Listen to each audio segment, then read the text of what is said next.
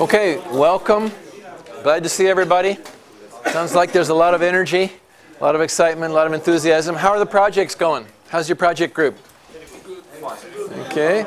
Did you take the feedback from the peer review and the feedback from the teacher review and revise your design a little bit, revise your pseudocode, fix your algorithms, think about efficiency, think about implementability, and then begin to move into implementation with MIPS?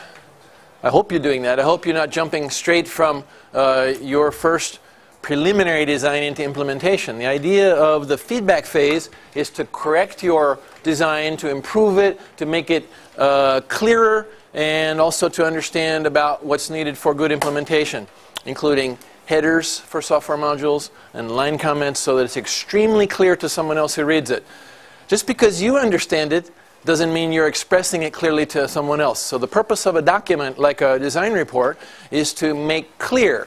And if the teachers didn't understand, they gave feedback. If the peer reviewing group didn't understand, they gave feedback. They said, huh, Bunay, what are you trying to do? Kendi kafadaki şeyler.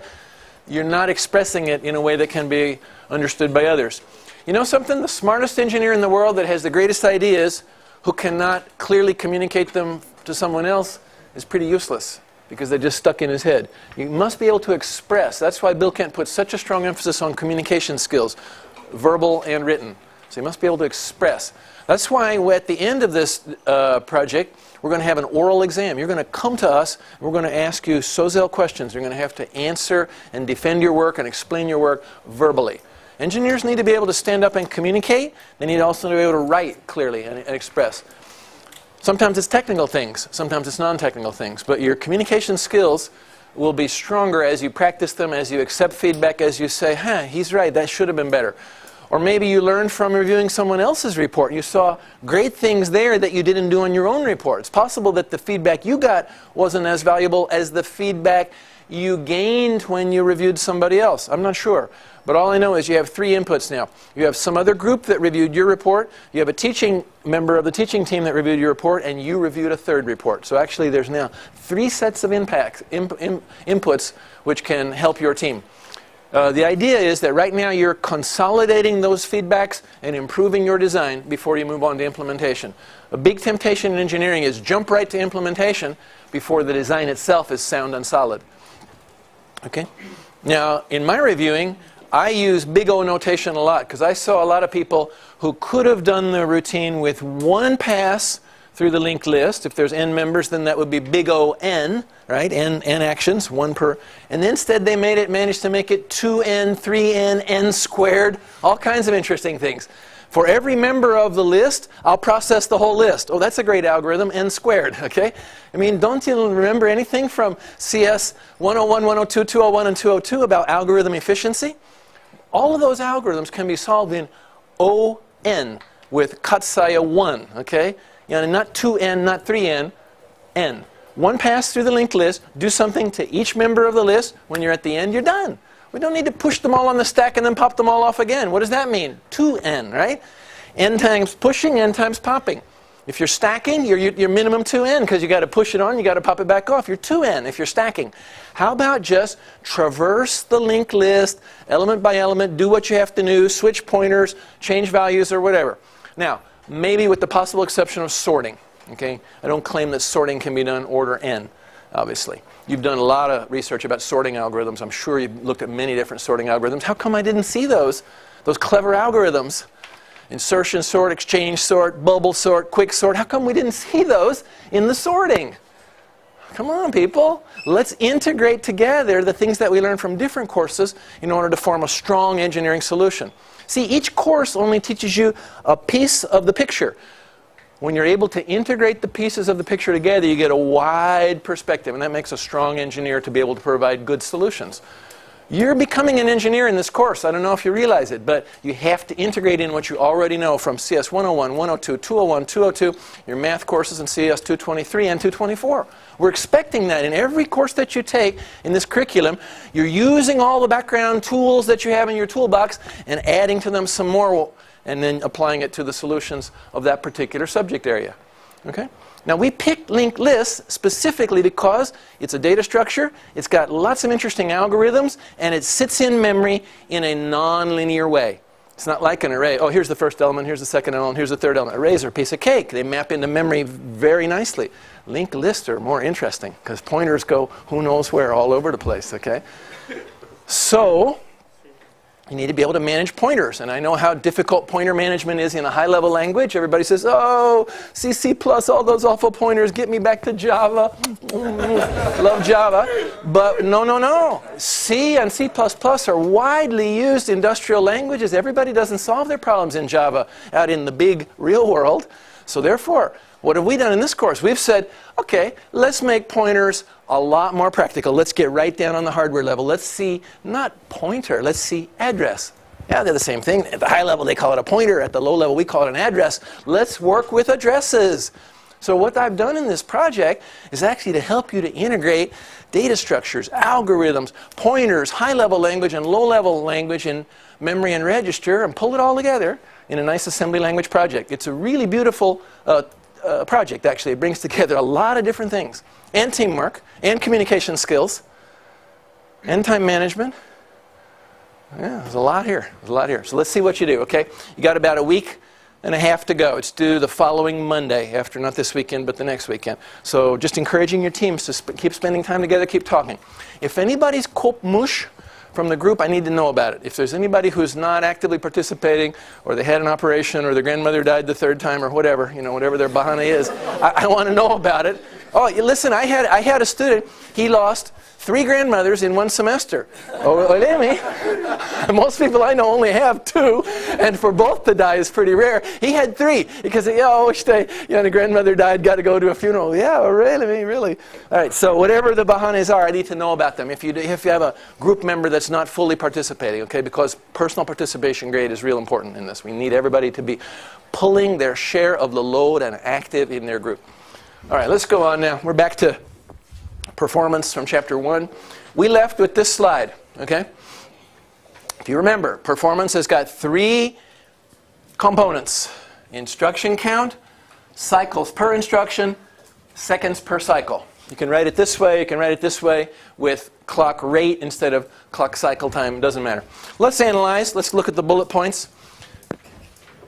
Okay, these equations separate the 3 key factors, all of which whose product is time, CPU time. Not total system time, not disk weight I/O time, actual execution time on the CPU. You can measure the CPU execution time by running the program. You want to know how long the execution time is? Run the program. You can determine the clock rate because it's usually fixed and given, and it's obvious. You can measure it if you have to get down there with an oscilloscope on it, but it's usually told to you. So you know the clock rate. You can measure this, you know that. You can measure the overall instruction count, that's this one here, by running a profiling tool in the background as the program executes. Profilers and simulators count how many times the branch instruction, how many times the jump instruction, how many times the add instruction, how many times the add immediate. They count every instruction and categorize it for you and give you statistics. So without knowing all the implementation details, you can measure this, you can measure this, and you know this. That allows you to calculate this. You can also analyze CPI because it varies by instruction type and it depends on the ISA implementation, but it can be those data are also written when you know the details of the processor. So you need to know implementation details, but if you get a hold of those, you can actually calculate CPI, and I'll show you how to do that. But even if you can't calculate it, you can deduce it by knowing 3 out of the 4 factors in the equation. All right, let's do an example here. Let's read this together. I won't read it out loud. I'll let you go through the paragraph. Okay. So this is a problem. We're going to solve it together.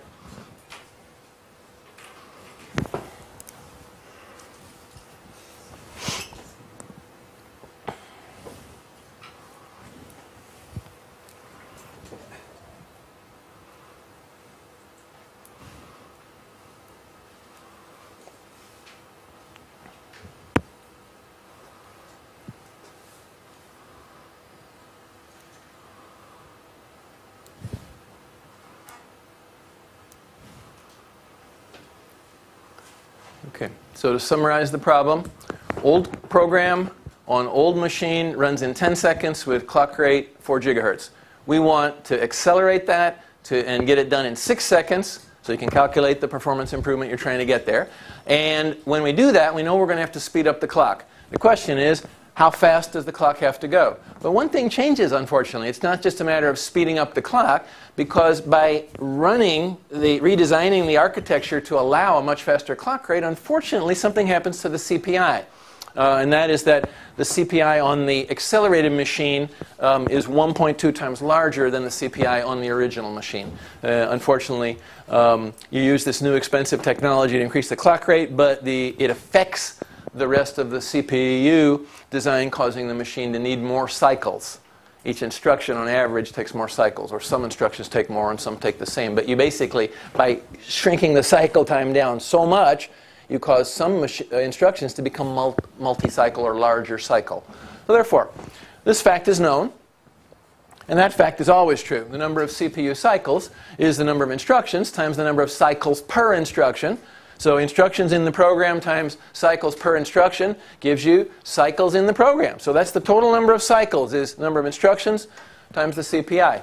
Okay, you're running the same program on machine A and machine B, so the number of instructions doesn't change. The compiler says, boom, and there it is, you have to execute it. But this does change, and the clock rates change. In the first case, the clock rate is 4 gigahertz. Notice that I'm using the denominator formula, so it's this times this divided by clock rate. Okay, so it's CPU cycles, which is I times CPI divided by clock rate. So that's true, and before we change anything, it's 10 seconds. And then after we change, we want it to be 6 seconds. It's going to be CPU clock cycles of B, which is what? I times CPI of B. Well, CPI of B is 1.2 times CPI of A. Right? So we've got all the numbers that we need. In the first one, we have everything except for I and CPI. And in the second one, we have everything except for I and CPI and the clock rate of B. But since I and CPI are common to the two of them, I think you can imagine we're going to be able to solve for them and get them out. Well, let's have a quick look at how you would do that math. And then after we're done, I want you to raise your hand if you think your middle school brother or sister could also do this math. Okay? I just want to remind everybody, this is not calculus, this is not differential equations. This is really basic single equation algebra. The first equation says that 10 seconds is equal to I times CPI of A times the clock cycle time, or divided by the clock rate, which we have 4 gigahertz. Okay? So anybody can manipulate that and help me find I times CPI of A, because that's what I'd really like to find, because I'm going to use that in B. Is that easy enough to find? Yeah, I think it's 40 times 10 to the 9th. Okay? 40 times 10 to the 9th. This is cycles per second. This is seconds, so it ends up being cycles. And that's what we said. I times CPA is the total number of CPI of A. So sure enough, right over here, total number of clock cycles to run the program on the original machine is 40 billion. 40 billion, okay? Now, the second equation says 6 seconds is equal to clock cycles of B for the program. Well, what's clock cycles of B for the program?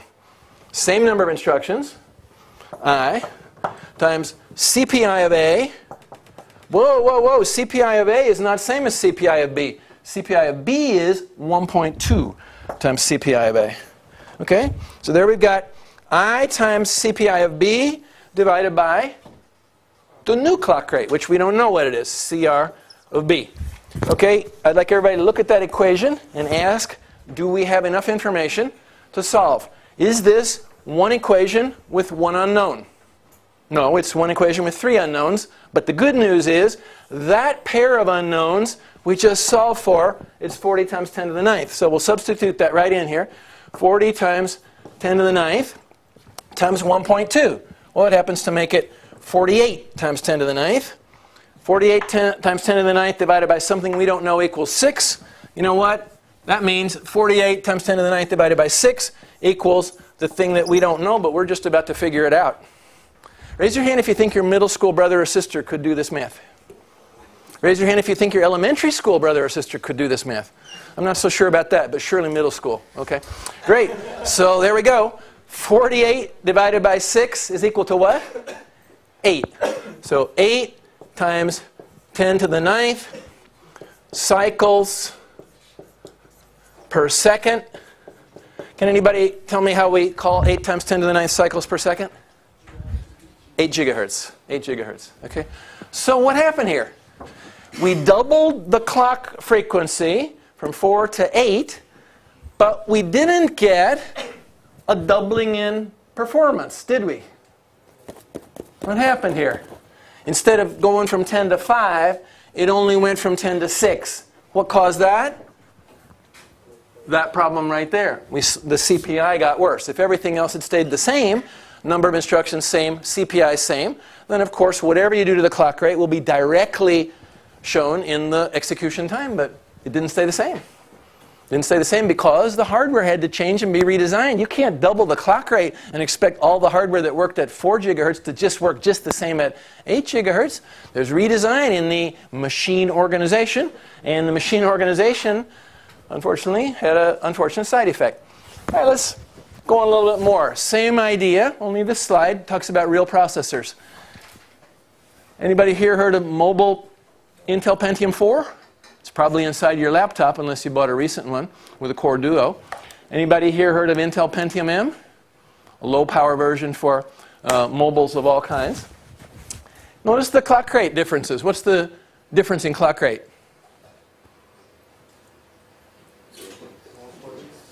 Don't say 0.8 gigahertz. Say a factor of 1.5. One of them is 1.5 times as fast as the other. So should we get 1.5 times higher performance? Well, over here we doubled it and didn't get double the performance. I don't think we should expect that. Turns out, when you use Mobile Mark, which is a benchmark for mobile applications, such as Word on a laptop, Excel on a laptop, Photoshop on a laptop, the kind of things people do on laptops, businessmen, salespeople, students, whatever. Guess what happens? Speed up the clock by 1.5, barely get any increase in performance at all. Why? Why? Why? Because clock rate doesn't equal performance. You're fooling yourself if you think clock rate equals performance. It doesn't. This slide said it doesn't, improved it with numbers. This slide said it doesn't, improved it with real measurements. Do not think that if you pay $100 extra and get a 20% higher clock rate, that you're going to get 20% higher performance. You're not going to. Why? What did we learn about this from this? What's the answer to the why? Speeding up the clock rate with all other factors staying equal just doesn't exist. There's no such thing as all other factors staying equal. CPI didn't stay equal. Right? You had to redesign the hardware architecture to run the same instructions at a higher rate, and when we gained in clock rate, we lost some of it here.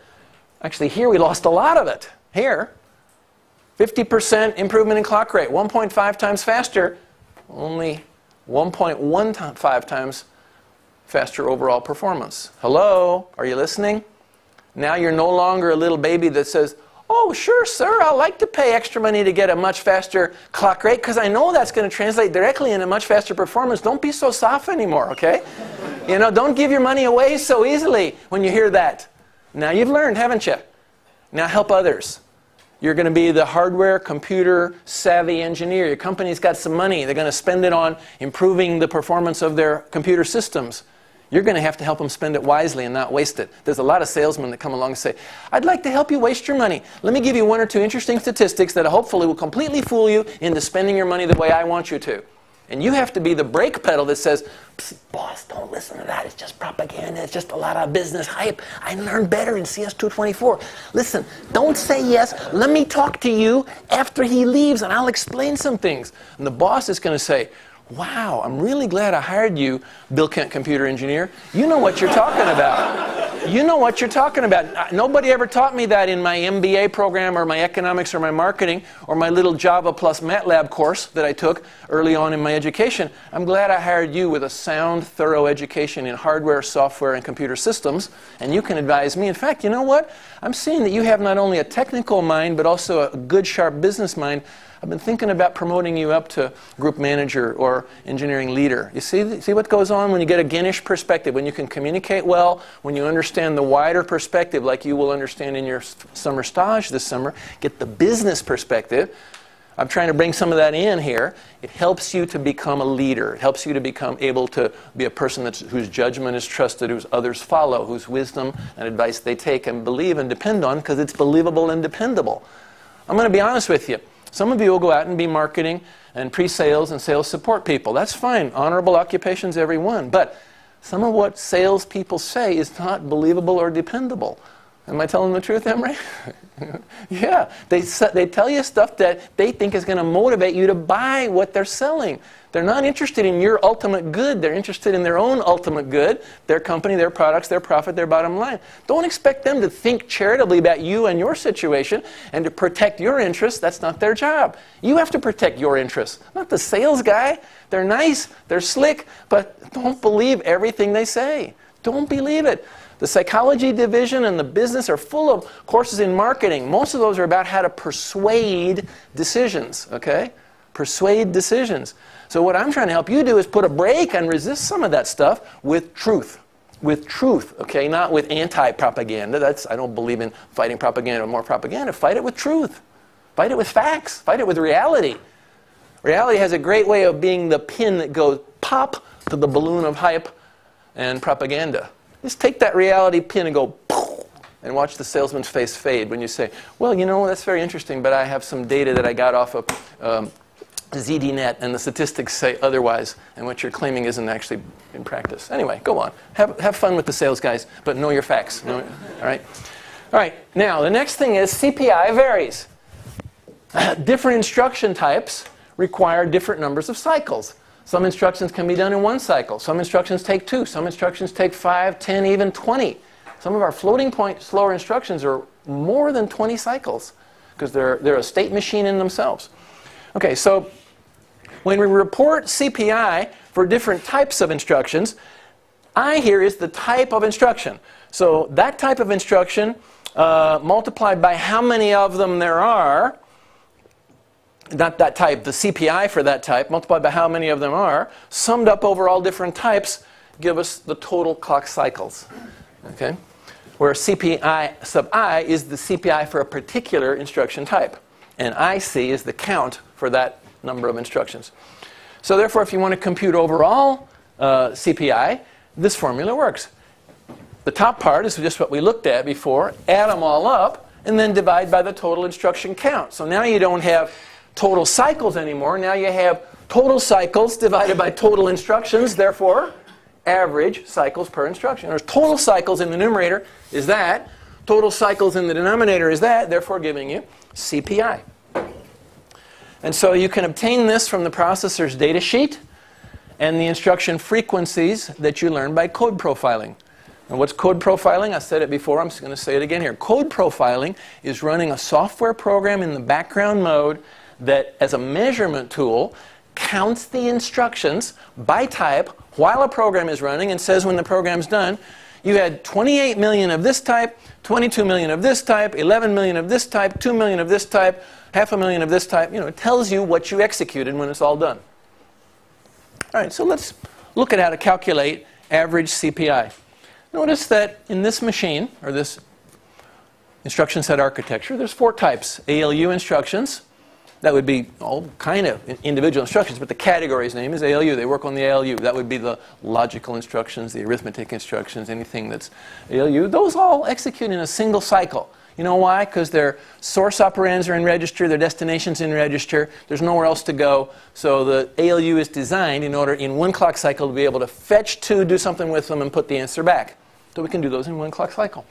And it turns out those are 50% of all the instructions that we execute. We're doing something in the processor with data. Makes sense. About half the time you're doing that. Branch instructions are a little bit slower. They take 2 cycles because you've got to compare something and then change the value of the PC. And so those are about 20% of the time.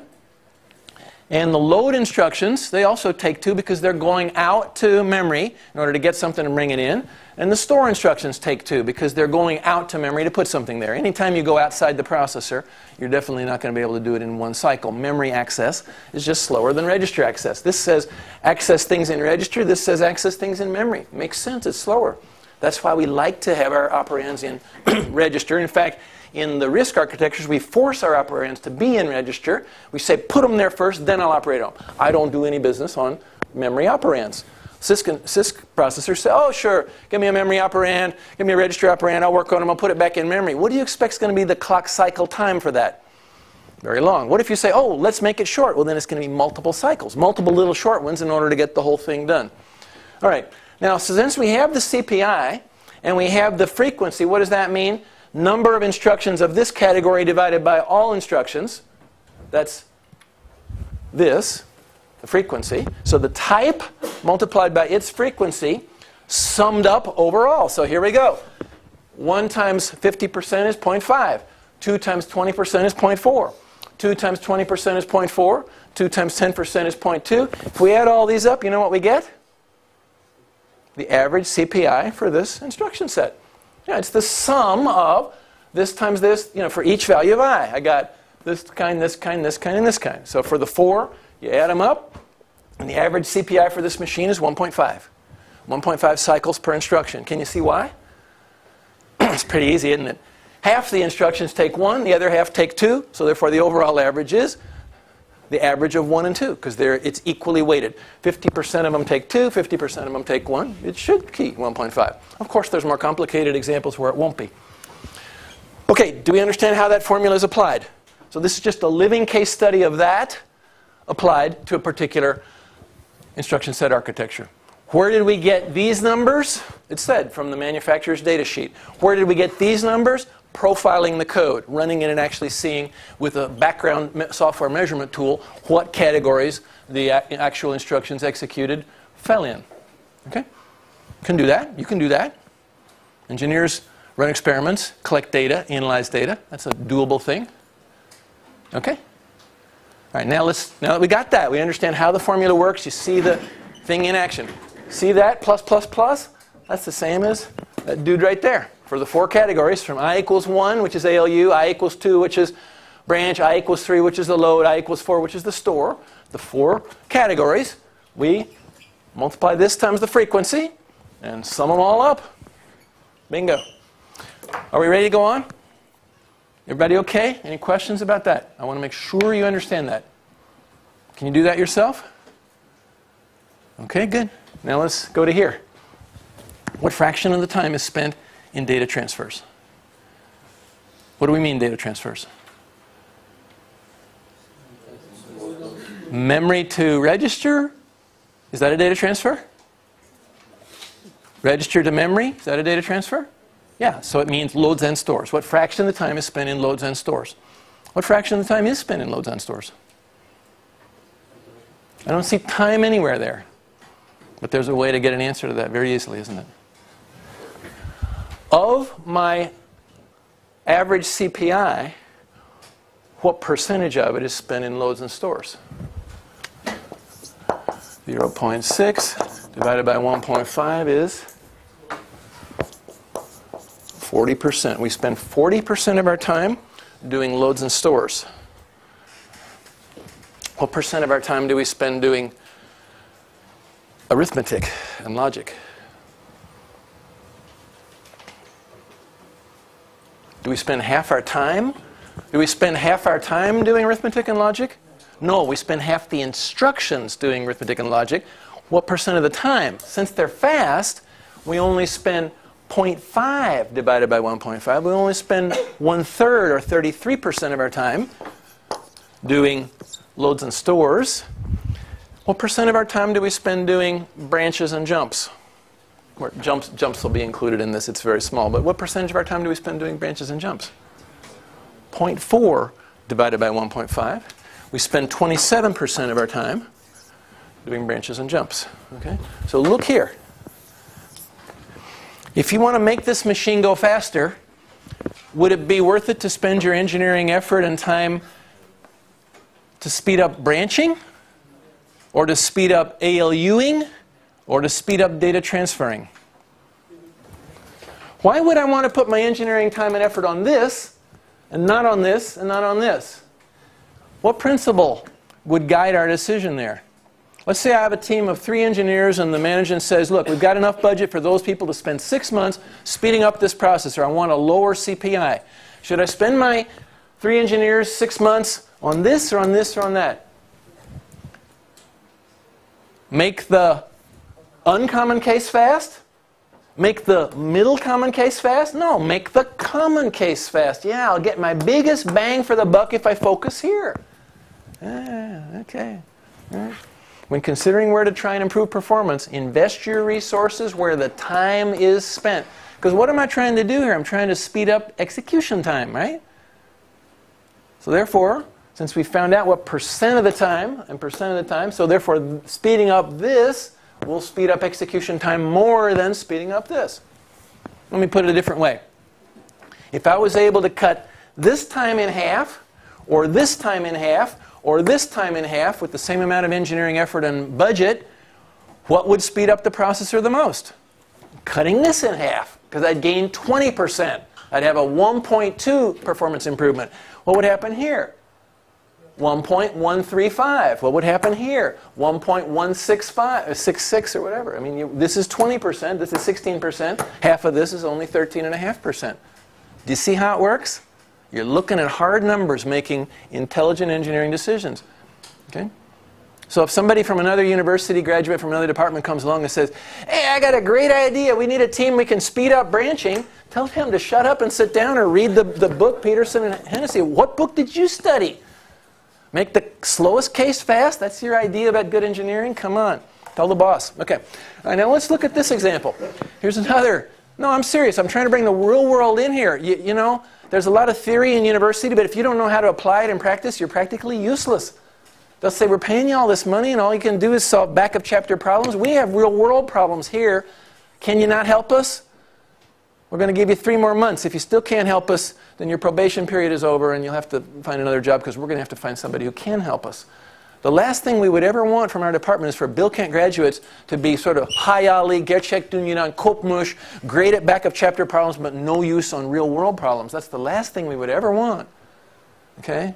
So we're trying to get you to taste the real world with course applications and stage practice and teams on projects and things like that. Taste the real world. Yeah, we're not paying you money. You're paying us money, but very soon they'll be paying you money. And then the accountability will be so much higher. You know, it doesn't really kill you if you get a C or a D. Even an F you can recover from. But getting fired from your job, that's a really bad situation. That's very hard to recover from. If you're a useless employee and you show that for a long enough period of time, it's going to really hurt if you're let go. Because what are you going to say to the next job? How was your last job? How'd you do? Sorma. You know, go back to my freshman year. I took a Java course. That teacher thought I was good.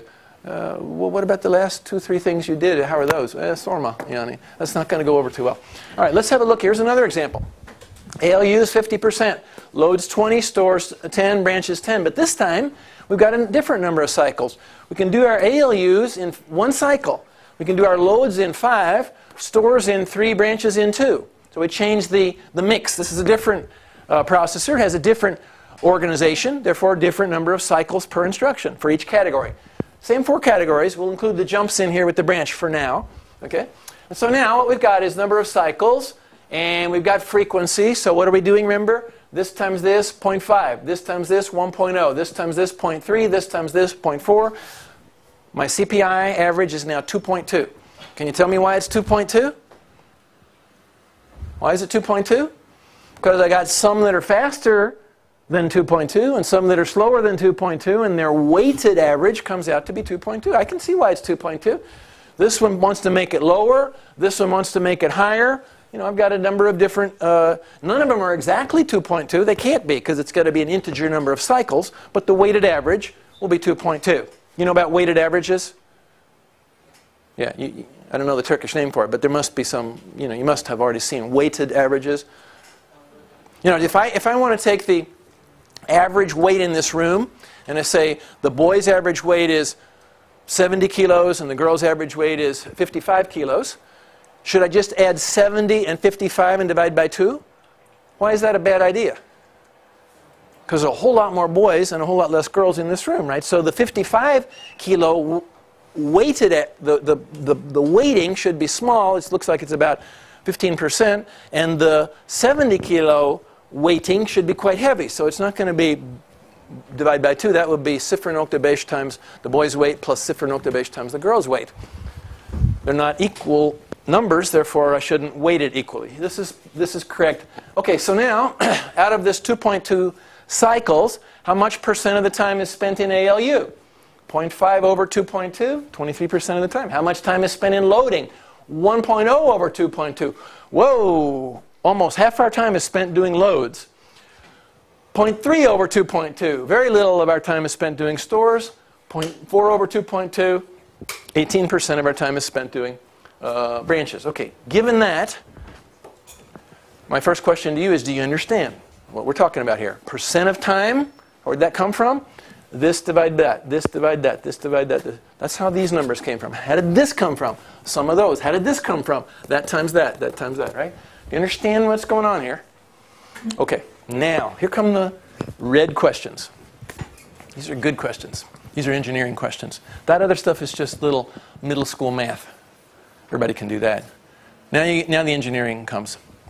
How much faster would the machine be if we had a better data cache and we missed less and hit more and didn't have to go to slow main memory, and we reduced the average load time to 2 cycles because we hit in cache better and didn't have to go whoa slow to main memory? In other words, we speeded up our memory accessing for our loads, and so instead of 5, we're able to go 2 here. Now, don't misunderstand me. A better data cache is going to take a fair amount of engineering manpower. It's going to take some good, clever design for cache organization. We'll see that when we get there in the book. It's going to definitely take some space on the processor, so it's not free. Not free by any means. But if we get that good cache, what do we gain? Well, we gain, obviously, a change from 5 to 2 here. And the question is, how much faster will the machine be? In other words, old machine speed versus new machine speed. Old machine performance versus new machine performance. Well, we don't have speed here. We don't have performance here. We don't have time here. A lot of things we don't have here. We only have one thing here. What is here? CPI. Does it matter that we don't know the number of instructions? Does it matter that we don't know the clock cycle time? No, because they're going to be the same before this and after this. So I stays same. Clock cycle time stays same. Only thing that's going to change is CPI. We're going to have old CPI of 2.2 and new CPI of... let's think about it here. If this goes to 2, then 20% times 2 equals 0.4. So instead of 1.0, it's 0.4. So instead of 2.2, it goes to what? 1.6. Great. Old CPI, new CPI, everything stayed the same. Who can tell me how much faster the machine is? How much faster is the machine? 11 divided by 8? I'm not sure I believe that. Where'd you get the 11 and where'd you get the 8? I see 1.6 and 2.2. Let's remember what we're asking here. Old time divided by new time. That's going to be big divided by little, so that's going to give me a speed up greater than 1. Or new performance divided by old performance, that should give me a number greater than 1. So what's proportional to the old time here? Old CPI. So that's proportional to old time. What's proportional to my new time? New CPI. Now, that's not time. How do I turn that into a time? Number of instructions multiplied by clock cycle time. Demi, that's time. How do I turn that into a time? Number of instructions multiplied by clock cycle time. So let's do it. Let's do the real McCoy here. Old time equals I times 2.2 times clock cycle time. New time equals I times 1.6 times clock cycle time. Now, can you see why I didn't want to really mess with them? Bye-bye, bye-bye. We're back to this. Okay, it's 2.2 over 1.6, and that's old time over new time, which is going to give me what? Give me what? About 1.35 or 1.38 performance increase. In other words, faster by that factor. Okay? If you've got a calculator or computer, you can punch it out right now. Big gain in performance by speeding up the cache and having a much higher cache hit rate and moving this down. Okay, so my question to you is, would you like to go 35% faster? I would, but it depends. Do I need 10 engineers for 10 years, or can I do it with 2 engineers in 6 months? There's still a cost. You know, to do this is going to have a cost. The question is the cost worth the benefit? Okay, so let's make an estimate about what that will be as an engineering project manager. You think about the manpower and the time, and you think about the cost of that. You think about what increase in sales that would give, and you decide it's worth it or it's not worth it. But somebody comes along while you're doing that and says, I got a different idea. Never mind that cache and those loads. I got a great idea. We could use branch prediction, which is going to require some design time. Please don't misunderstand, and some space on the processor. But if we use branch prediction, we will speed up the branch time. We'll shave off a whole cycle. We can do our branching in 1 instead of 2 with this cool hardware algorithm that predicts where the branch will go. Great. How much performance will that give me? Well, I will go from 2 to 1 because we shaved a cycle off. Shaved a cycle off. Got it? 2. We shaved off 1. Now it's down to 1. So this is 1 times 0.2. So this becomes 0.2. So instead of 2.2, it's 2.0. What's the speed up? What's the speed up? 2.2 over 2.0 equals 1.1. Okay, that's only a 10% improvement, or a factor of 1.1 in greater in performance. So the question is, well, that's an interesting idea. How many engineers and how long and how much transistor space do you think it'll take to do that? Well, I don't really know. Well, then your answer is, well, then we're not doing it until we have a reasonable estimate, because I've already got one that'll give me a 35% improvement, and I know its cost because we did an engineering study. This 10% improvement that you're proposing, let's see if it's going to come in at a reasonable cost. Because it wouldn't make any sense, would it, to invest the same amount of manpower and transistor space with branch prediction as it would to invest that same manpower, design time, and transistor space in better cache, because one's going to give a 1.1 improvement and one's going to give a 1.35 improvement. Do you see that? See, we're comparing directly using numbers. All right, let's go another one. What if we could do 2 ALU instructions at once? That's certainly possible if I had double data path. My control unit fetches 2 and sends them both into the pipeline at the same time, different pipelines, and they both decode and fetch their operands and execute at the same time. And in 1 clock cycle, bang, I get 2 results. See, this says you get 1 result in 1 clock cycle. This says, give me 2 at once. So if I get 2 results in 1 clock cycle, what's the number of cycles per 1 instruction? Half, yeah, 0.5 for 1, and therefore 2 in 1.0, and 3 in 1.5, and 2 and 4 in 2.0. Yeah, so the CPI of 1 goes to 0.5. Well, if we make this 0.5 by doing this, then we get 0.5 times 0.5, which is 0.25. So if that's 0.25 instead of 0.5, we change the sum to what? 1.95. So now this third improvement says, okay, the old was 2.2, the new is 1.95. What's my speed up on that? And it's something in between these two, as you can see. Not much different than this, actually. So let's just call it 1.15 or 1.18. Okay, better than this, but not nearly as good as that. And the question is, how much time is it going to take to implement this double pipeline and to change the control to launch 2 instructions at once and to have 2 ALUs so that I can be shifting here and adding here or subtracting here and ORing here? I need 2 ALUs. Definitely I know the transistor space. How long will it take your design team of engineers to get this into our data path?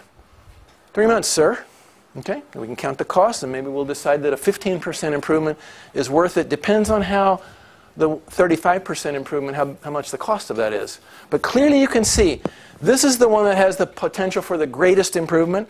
This one is far less, and this one is the worst of all. So you can say, does it make sense to speed up loads? Does it make sense to speed up ALU? Does it make sense to speed up branching? And look what happened here. Big return here, because we're trying to make the common case fast. Modest return here, much less. because we're trying to make a middle case fast. And for branching, we're trying to make almost the slowest case faster. So, of course, the smallest return. Remember, one more time. Working on this gave a 10% improvement. Working on this gave a 15% improvement. Working on this gave a 35% improvement. Makes sense, doesn't it? Make the common case fast. If you were going to look at this and say, your processor's too slow, where do you want to spend your engineering effort and time? The likely candidate, the obvious candidate, is in the loads. Obvious candidates in the loads. Especially if working on loads happen to improve stores also. Okay? If it happened to improve stores also, that would really be great. If we could speed up caching. Okay? Any questions on that stuff? All right. I might have tired you out, I don't know. But this level of engineering analysis is what the occupation's all about. If you like this stuff, you're going to be a great engineer. If you can't stand this stuff, I'm wondering if American Studies or drama or music might be a little bit more to your... This is what it's all about. This is what we do as our occupation. We analyze, think through, come up with quantitative assessments, and then make good judgment calls about what the best use of time and money and transistor space is. Okay? Now, there's some factors here that I didn't really, you don't know about. One is project management. Who knows if it takes 3 engineers 3 months or 6 engineers 6 months? Well, that comes from knowing the process of engineering management. I suggest to you guys that you take that course in the 3rd year and you look for management options in your social science and think about that. A lot of you are going to end up being engineering managers. So it isn't just about what the technical benefit is, it's also about the cost in getting it to market. But then the question is still, okay, so we did it, who's going to buy it? And can we charge $50 more? Will they still buy it? Or will they only buy it for 3 cents more? If they're only going to buy it for 3 cents more, you better not spend too much on your engineering changes because you're going to take a long time to get it back if your 3 cents is the only difference. You understand? So there's some financial and management issues here, of course, that we're not teaching in this course. They're part of the overall equation. But you can't go anywhere until you have the technical analysis under your belt, until you can do this kind of thing and talk real numbers, not sales hype. Real numbers, not sales hype. Okay? All right. I think that's a good place to take a break. So why don't we take 10, come back, we'll do some more problems after break.